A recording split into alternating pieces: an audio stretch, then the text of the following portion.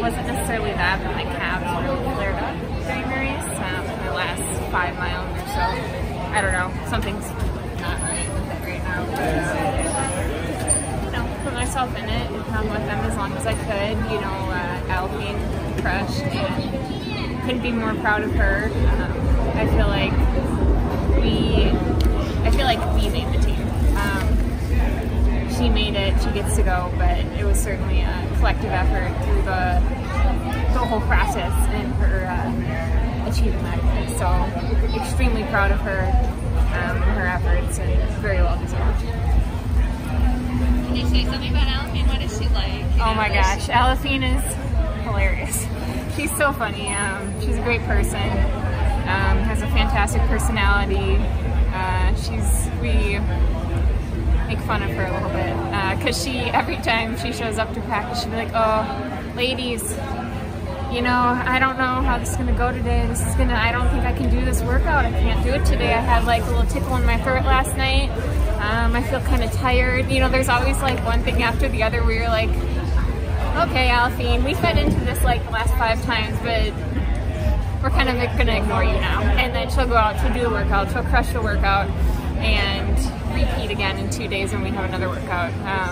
But she's fantastic. We certainly couldn't have a better person representing our United States team. The team, you guys got 3 of the top 8. I mean, you guys really all brought it. Is that fair to say? I'm sorry? You really brought it? All three of you guys brought it, I would say. I mean, I wish I could have brought a little more, right? A little more, yeah, absolutely. I don't think today was my best day, but it certainly is nice to be able to have, you know, my teammates right there, you know, in that top 8. I think that certainly says something about the program that we have at Northern Arizona. Do you know what's next at this point? What's next? Yeah.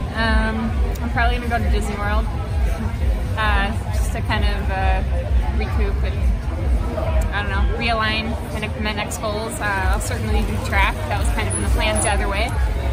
So kind of relax and get ready for, you know, the next phase and the new road to Tokyo.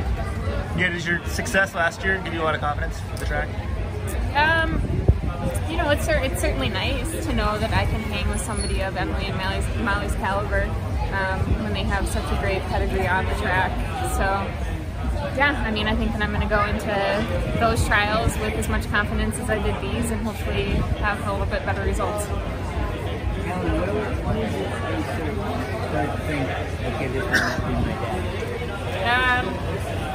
I don't know exactly what mile it was, but all I know is my calf just kind of blew up. You know, just kind of hung in there, did what I could, got to the finish line. I was kind of surprised, honestly, that there weren't like 30 people passing me those last couple of miles, but... It was in the final 10K?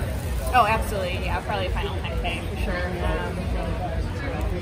Yeah, I don't know, I gave it what I had, and I'm not necessarily disappointed in my effort. It's what I had today, and, you know,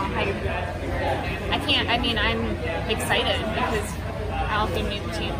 So. Was it a gradual thing, like at 16, did you know it, or did it suddenly pop up?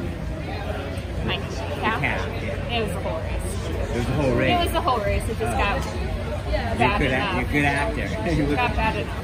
Yeah. Was it the calf? Other women there to help you kind of push through that, make any difference? Well, the last 10K we kind of were so spread out that it was kind of like, you know, just get from 1K to the next K until you finally, you know, I think when we were at 24 miles, I was like, okay, I'm going to get to the finish. It's not going to be fast, but I'll get there. You said you had shin splints before. Was the calf bothering you before too, or just is the calf new today? No, it's kind of this whole leg. My whole right leg has kind of been a major issue, which is new. I don't usually have things, and I kind of try to push them in the back of my head, not think about them going into the race, get it taken care of, but go in with the thought that it's not going to play a part in the race. Unfortunately, I think that it certainly did, but, you know, that's how it goes sometimes. When did that start bothering you in training? When did what? Like how long ago? How long's it been bothering you in training? 6 weeks. Now that Alphine's going to the Olympics, like what's training and everything going to look like for you guys? Do you think you'll still like join her for a few workouts? Like, exciting. Yeah, I think that we'll certainly have some things together. You know, I'm going to have to deal with even more Allie optimism. She's kind of the eternal optimist and is like, oh, ladies, good morning, what a beautiful day it is, and gives everybody a hug, like every time she sees you. I'm not a hugger, but I get Allie hugs all the time, whether you like it or not.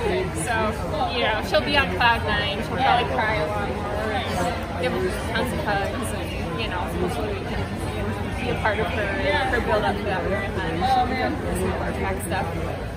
Oh, that's exciting. Yeah. Yeah. Sorry about your